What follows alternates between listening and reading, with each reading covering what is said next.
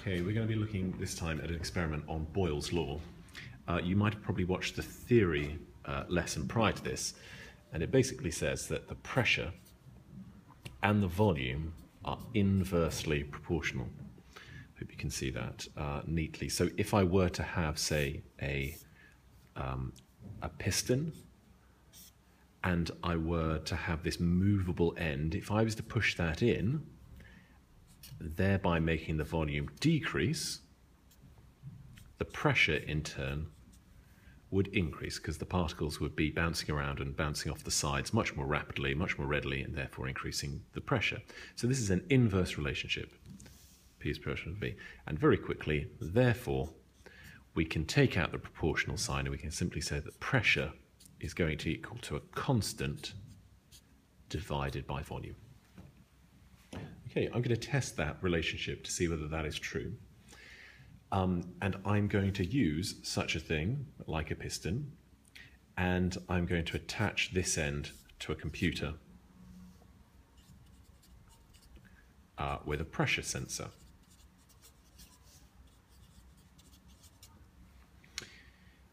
This is obviously marked on the side because I'm going to use a syringe, and it's going to be marked on the side how many milliliters I have. Now, of course, you should recognize that milliliters here and this relationship uses meters cubed. So therefore, when I do the results, it's probably worthwhile recording in milliliters, but then leaving a column available so I can make a conversion to meters cubed. In actual fact, we have 1,000 milliliters to 1 litre, and I have 1,000 litres to 1 metre cubed, requiring 1 million, 1 times 10 to the 6, millilitres to 1 metre cubed. So there is our conversion to bear in mind. Okay, so first things first, what am I changing? What is my independent variable? Well, I'm going to push this in and achieve a certain volume. So I'm going to drive this in and achieve a volume. So my independent variable is going to be the volume. And therefore, what am I measuring? Well, the computer is going to measure the pressure. So my dependent is going to be pressure. I'll just write that in full.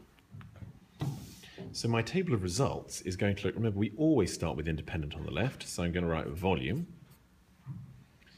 in milliliters, and then I'm going to write the pressure in, and interestingly here, the computer will give this in kilopascals, and then I'm going to want to leave a few more extra columns. One of these will definitely be the volume in meters cubed, and another one is going to be, well, we'll leave a column at the end to do another bit of calculation, which I'll explain in a minute. Okay, but essentially remember, now ordinarily I'd write 1, 2, 3 times and get an average for it as well, but the mere setup of the experiment means it's very hard to get something comparable between the three. So therefore, what we're going to do is just have one column on its own. Let me show you the setup before we carry on any further. So I have my computer,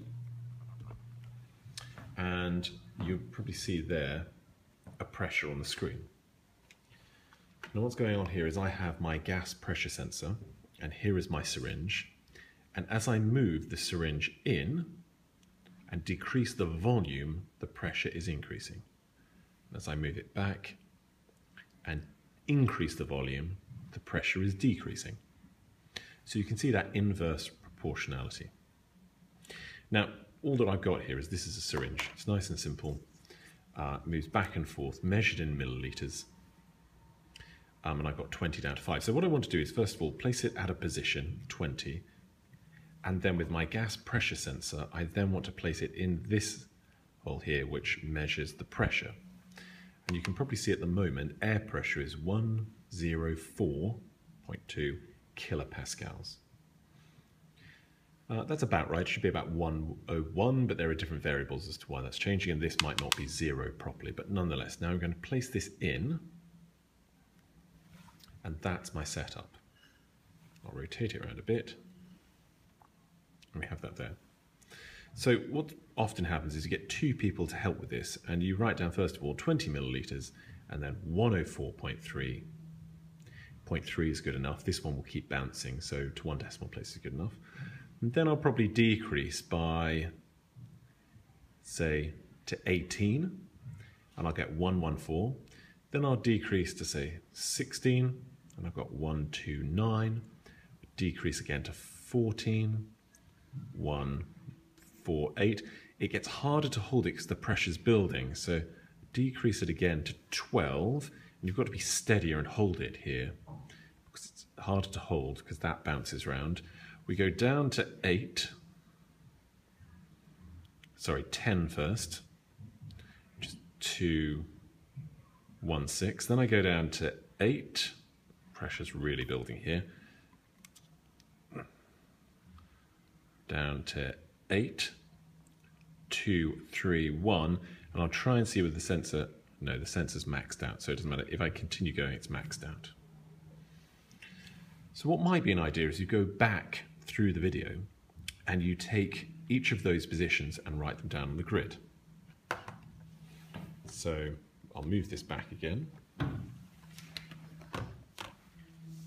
And if we copy out this table and put those values back down, and then I'll show you what we're going to do with those values in the next video. Okay, so here are our results.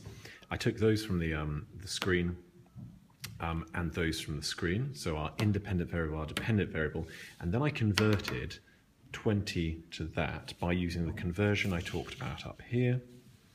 In other words, I divided by 1 times 10 to the 6, because I know there's 1 times 10 to the 6 millilitres in 1 metre cubed. So this, in effect, I divided, in order to get from there to there, I divided by 1 times 10 to the 6. Then, in order to get from there to there, what I did is I put 1 over volume, which is quite interesting. So I just 1 divided by 2 times 10 to the minus 5 to get to this. And my last column here is volume times pressure. So I took the volume here times by the pressure. Let me do that one. And that gives me that value there. Okay. Now, what does this tell us?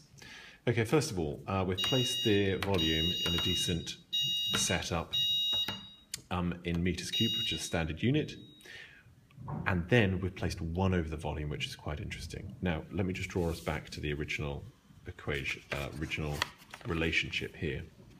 P is equal to 1 over V, or P is equal to a constant over V.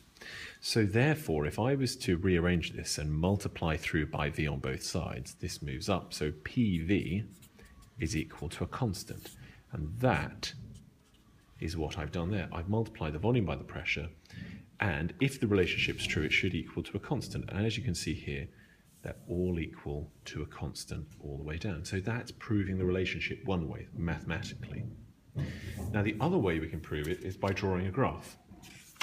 And if we were to draw, remember my independent goes on the bottom, which was the volume in meters cubed, and my pressure, my dependent, goes along there in kilopascals, then what I should get is something looking like that, because pressure is equal to a constant over the volume.